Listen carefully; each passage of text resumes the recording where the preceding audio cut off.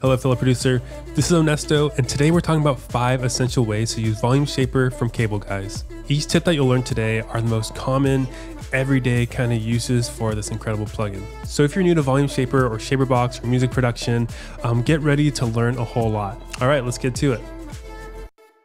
All right, so the first essential use of Volumeshaper is using it to get the cleanest, almost invisible sidechain compression ever. All right, I'm gonna play this loop. There's zero sidechain compression anywhere, so this cake might be a little slowed up.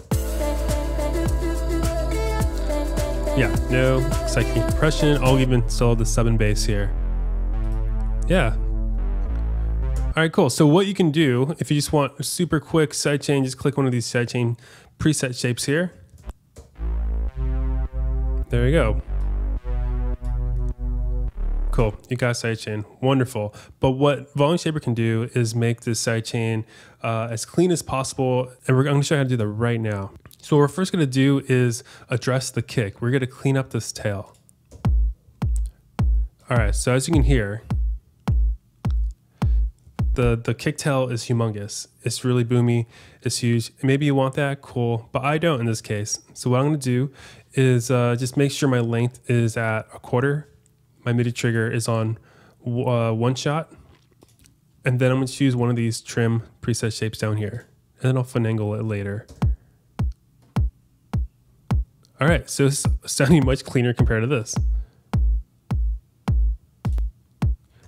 Great, but maybe it's a little bit too short. So I'm just gonna increase this like that. Cool, I'm happy with that. So once I'm happy with my kick tail, what I'm gonna do is copy the Volumeshaper plugin from my kick layer, go to my sub and bass layer, and paste it there. So now we have, this is from the kick. Now what we're gonna do is right click, then hit flip vertical. So now we have this inverse shape from the kick layer. So let me compare the two. Nice. Move this like right node all the way to the right, and this left node a tiny bit to the right. It's just gonna allow the sub bass actually come through. Okay, so I'm gonna hit play now, and it should be super clean. Yeah, that's really, really clean, and it's like perfect. All right, so for the second essential tip, I'm gonna show you the 3 parameters that I automate the most. And those 3 parameters are automating the rate, automating the shape, and something called LFO smooth. So for this example, I'm gonna be using this pad layer, which you already have that sidechain going on. Cool. So what I wanna do is apply an additional LFO shape to it. All right, so I'm just gonna choose this preset shape right here. All right, cool. I like that rhythm. But what I'm gonna be doing is allowing the DAW to write in some automation. I'm gonna be switching back and forth here in the length. And let's just see what happens. So here we go. We'll start off at 1/2 and we'll play it.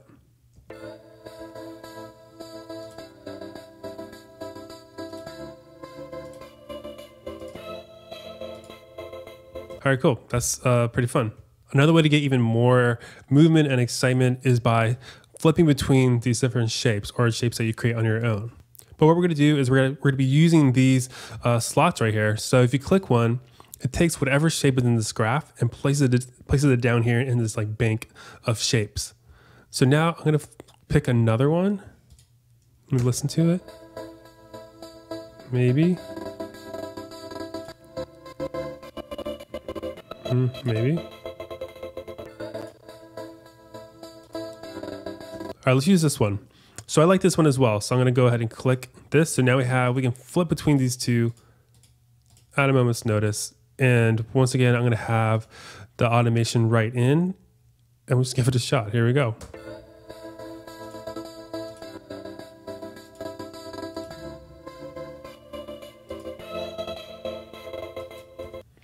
All right, so now I'll play it again. You'll see all this automation happening.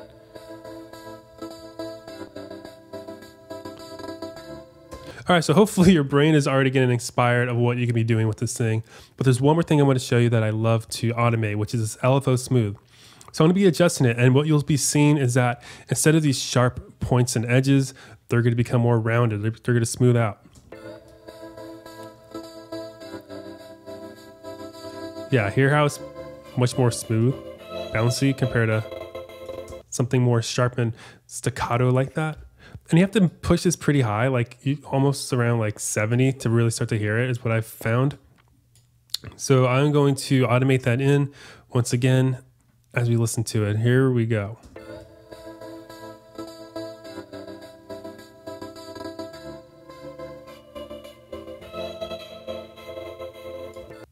Cool. And you can see that when you push LFO smooth almost like 100%, it sort of becomes like too smooth. It's almost like one like volume level instead of having all these peaks and valleys. So let's hear it again.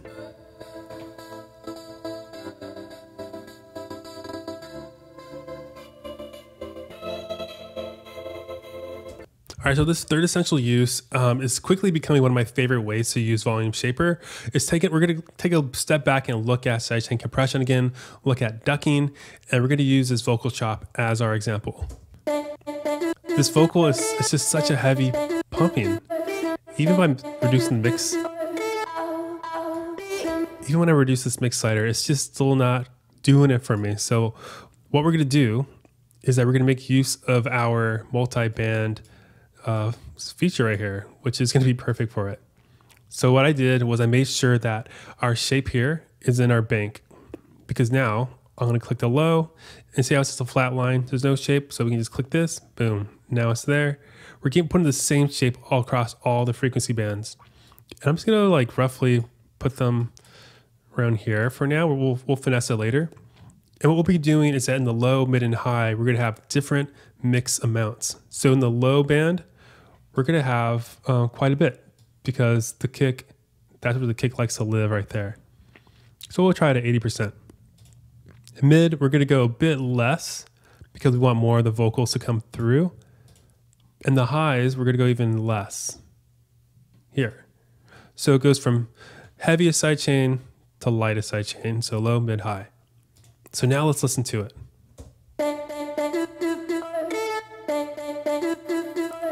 Yes, right now it sounds a whole lot more smooth, better even. So, and let's say when you're like adjusting these bands, it's, you know, what do you know? Like just looking at the things, like I don't know where, like what sound is coming to the lows. So what you can do is click this solo button, the band solo, and now you can hear just what's happening in this frequency band. So I'm just gonna crease it right here. Great. Now we'll solo the mids. A little more. And then the highs. All right.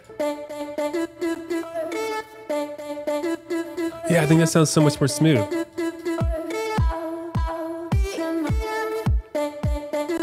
Yeah, that's so much better. I love this tip so much. And before I go on to the next tip, if this video is low-key blowing your mind, please let me know by liking this video. And if there's any Volumeshaper tips or Shaperbox tips that I just did not touch on that you feel are really important, let every other fellow producer know by writing it in the comments below. All right, and then the fifth most essential use is spicing up your transitions. So when you have a sweep or some kind of reverse, if it feels static, it gets a little bit less exciting. And adding movement to it is really easy to do with Volumeshaper. So here's our riser example here. Yeah, so it's really basic, but it should have movement. It should be a bit more exciting. I'll make it a little bit louder too, because I found a little too quiet for this. All right, cool. Now you can really hear it. All right, so I'm just gonna choose one of these shapes here. I'm gonna choose this one right here. And then now I'm gonna just kind of imagine what I want to happen. And what I want to happen is that near the end of the riser, that's where I want a lot of this volume automation to happen. At the beginning, I kind of wanted to, we're gonna use like some rising. I don't want it to ever go to like negative infinity. We don't want that. But we want it to sort of feel like it's moving up and down. And one handy thing to do is just click this magnet, and now it's going to be snapping on the grid here. And as you're drawing, these little nodes, if you right click them, it changes what they're doing. So when it's like this hollow circle, that's where you get curves. Right click it. Now it's like a smooth point. And right click it again. Then it's a sharper point. All right, let's give that a shot. Well, now let's hear it. It may not be good, might be.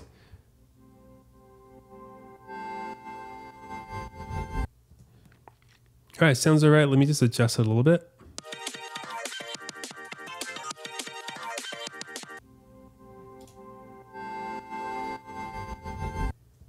All right, so that's a lot better. This was it without any of that volume shaper.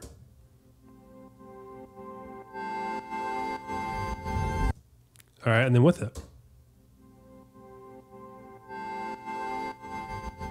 Okay, so let's listen to our loop after all of those Shaperbox changes in here, and let's listen to our results.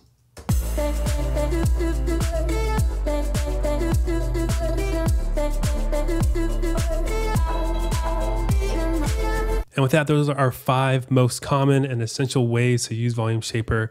If you're interested in this plugin, just click the link in the description below. I hope I can see you again in the future. Later.